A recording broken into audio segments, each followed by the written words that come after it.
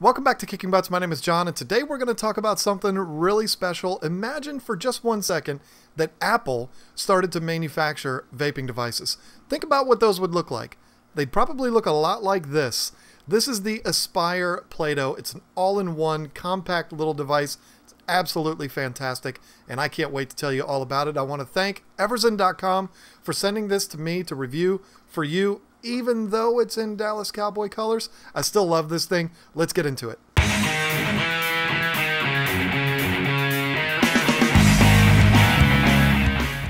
like to kick people's butts. Alright, so in the box for your Aspire Plato, you're going to get your all-in-one mod. Of course, we will look at that in much greater detail in just a minute. You're going to get all of your paperwork, instruction manual, scratch and check, warranty card, all that good stuff. A tool to use for replacing the coils. I will demonstrate that in just a minute. You get two choices of drip tip. You've got the stainless steel version and the Delrin. I kind of like the Delrin. It's been working out really well for me. Haven't even really tried this one, and maybe I will in this video. Who knows? The Delrin works for me, so that's just what I've been sticking with.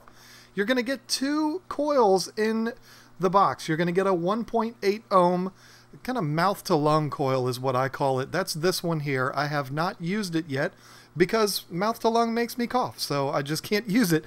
So this is fresh and never been used, but this is what they look like when you get them, and you will see the one that I have inside the tank here in just a minute. The one that's in the tank is a 0.4 ohm coil. Again, we'll take a closer look at that. You do get both of those in the pack. You're also going to get some extra grommets, I guess is what they're calling them. These are for draining or filling the tank. And then a USB cable, which is a nice, good, long USB cable, which is really nice. So many of these companies are sending the super short cords. But the cool thing about this, I know, the little things that make us happy, there's also an included battery. It's the new Aspire batteries. They're actually manufacturing them themselves. I watched the P. Basardo video on it. I was absolutely fascinated with that video. If you haven't gone over there and seen that, it's a long video, but go check it out. It shows you the whole process of how they make these batteries. So really cool that this comes with it. So let's take a close look at the mod. So the first thing that we need to do before we can have any fun with this is to install the battery, which could not be simpler. You grab it with 2 fingers and pull this thing apart. I mean, how easy is that? It's held on really well with these batteries. I mean, you don't get any rattle with it at all. Pulls off very easily, but yet holds it in place really, really nice. So to install the battery, it's marked very clearly, minus positive. Couldn't be any simpler. Just install the battery in there, and the nice thing is to get it out, there's no ribbon or anything, but there's a nice little hole back here that you can use to pop the battery out. So very, very simple to do that. While we have this open, let's take a look at the tank itself. This tank holds different amounts of e-liquid dependent on the coil that you have in there. Right now I have the 0.4 ohm coil in here because I like a direct lung inhale, and this is going to hold 4.6 mils of juice in this configuration. Now if you put the 1.8 ohm coil in here, if you're a mouth to lung vapor, it's going to hold an additional mil because the coil is that much smaller. So it's going to hold 5.6 mils. So that's pretty nice. To fill it, it's very easy. You just pop open this little bung here. I call it a bung, I don't know. And you fill right in there. Couldn't be simpler. When you're done, you just press that back into place and you're ready to go. This one down here is actually there. It's there to drain the tank, which I actually have done. You see this bright red liquid I have in here. It's a company out of Virginia that I guess they put food coloring in their juice or something like that. It's pretty clever, but it definitely does turn your cotton a different color. It's good juice though, so you know, there you go. But I did drain it one time, and I actually took both of these out, and you know, that way you have air entering in the top and then it drains out of the bottom, and it's pretty easy to do, not a big deal. So to replace the coil, you're going to remove the drip tip and you're going to use this tool, which I've been struggling to pick it up. You're going to use this tool and insert it in here and unscrew the coil, which I'm not going to do because I don't want juice all over the place. But it's that simple. When you do that, when you unscrew it, then the whole assembly is going to pull out, and then you put your new one in, prime it, put your new one in, use the tool to screw it down, and you're ready to go. Fill it up from the top. It's that simple. Very, very easy to do. And I mean, you know, it's easy. That's the whole name of the game when it comes to this thing.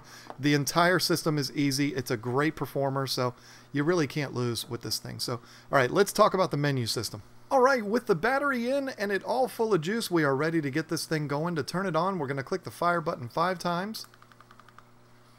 And it's going to read Aspire for a few seconds. I want to show you, the first thing I want to show you that's pretty cool about this is that it has, I guess, the gyroscope in it.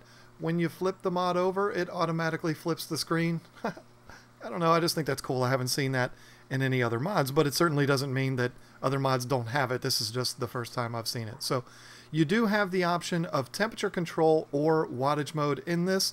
And then in wattage mode, you actually have bypass mode, which I don't use because why? I mean, why do that? But to access that, you're going to push the up and down button at the same time. You don't need to hold it for 3 seconds. It just asks you automatically, do you want to do wattage mode or temperature control mode? If you select temperature control, you're going to have the option of nickel or titanium. No stainless steel, not in this one. And actually, the coils that came with this are not for temperature control, so we can't do it anyway. So, you know, it is what it is. But let's go ahead and take it back to wattage mode. Again, up and down at the same time. We're going to put this into wattage mode. It's going to ask us, do we want regulated or bypass? We want regulated because we're not crazy. Confirm yes, and there we are. To adjust the wattage while you have the unit running, it's just push the buttons. I mean, it's that simple. It does scroll, and it scrolls pretty fast. It gets faster and faster as you go. I have been running this ever since I got it at the full 50 watts, and it's been treating me good. The screen is going to show your voltage, your battery indicator, of course, your resistance on the coil, and then your wattage. Very, very simple. It's easy to operate. There's not a whole lot to it. Now, this thing does do a couple of other things. One is you can run it in stealth mode, which would be to press the fire button 3 times. And that's going to run it in stealth mode. Now, when you fire it, the screen doesn't light up. It never lights up at all. Okay, it's pretty cool because, you know, I guess it'll extend your battery life a little bit. To reverse that, you're just going to push this 3 times again. And there we are. You can also lock the device by pressing the fire button 5 times. And it's locked. Now, while it's locked, you can't do anything. Now, I don't really know why you would want to do this. I mean, I guess, you know, if you're putting it in your pocket, you can do that. But why not just turn it off? If you're going to be without it for that long, why not just turn it off? And that leads me to the next thing. To turn it off while the screen is locked, you'll hold the fire button down, and it's going to tell us system off. And now it's off. So that's easier. Why not just do that rather than leave it on and lock it? I don't know, but some people do that, I guess. So let's turn it back on. And then we are going to be ready to go. Let's go back up and let's talk about all of the things that I like about this and maybe a couple things I don't. I don't know. I might have to think of some stuff. Yeah, it's surprising what this little thing can do. All right, who is the Aspire Plato for? It's for anybody. That's literally anybody. If you're somebody that is a smoker right now and you've been thinking about coming over into our little world of vaping, this is going to be perfect for you. It's the perfect thing to start with. It's going to give you a great vaping experience, and it's easy to use. Comes with everything you need except for juice. Perfect for the new vapor. But it's not a starter kit, folks. In fact, it's not even meant to be a starter kit. This is meant for anybody. Even if you're an experienced vapor, maybe you occasionally go places where you need something stealthy and looks nice. You don't want to carry a big brick around with you. This is going to be perfect for that. I mean, it looks kind of like a cell phone if you think about it. A very nice one, too. I mean, the form factor is beautiful. It looks gorgeous. It performs great. So even if you're an experienced vapor, you're going to absolutely love this. Is it going to give you the performance of a freaking RDA? No, it's not. But you're not expecting it to do that. What you're expecting it to do is provide you with a good vaping experience while you are at your formal event or while you're at work or whatever it is. And that it's going to do it beautifully. How much does this thing cost? $79 on everzen.com. I mean, you get everything you need, and you get it in a really formal, really fancy looking package. You can't go wrong. $79. Order yourself this and a bottle of juice. You got everything you need. So absolutely perfect. Let's just do it. Let me drool all over this thing. Let's talk about what I love about it. So the list of things that I like about the Aspire Plato is pretty long. I love the form factor. I love how small it is.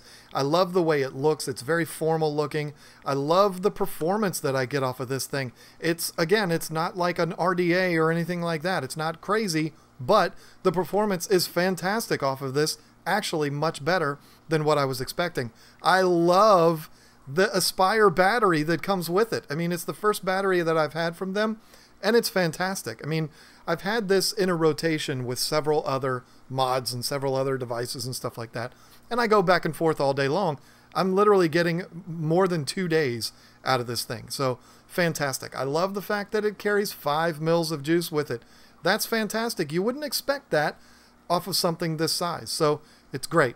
I mean, all of those things, I love it. It's built like a little tank. I mean, when I said compare it to like something made by Apple, it really feels like that. I mean, it just feels like a rock solid little Apple mod. That's what it feels like. So yeah, I love a lot of stuff about this.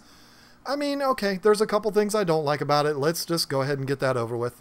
Okay, so the first thing that I don't like about this is that I wish it had just a little bit more airflow. It's close, and the airflow is pretty substantial in this. Considering how small it is, you would think that it wouldn't have all that much airflow. It does, but I wish it was a little bit more. That's the only thing. And the other thing is, I do find myself vaping it like this a lot with my thumb, and what that does is it covers up the airflow. The airflow adjustment is on the bottom there. You turn it to adjust the airflow. So when I'm holding it like this, I'm covering up the airflow. And, you know, I mean, it's not a big deal. It's my fault. It's not the device's fault. Where else would they have put the airflow? But that's something that I run into quite a bit.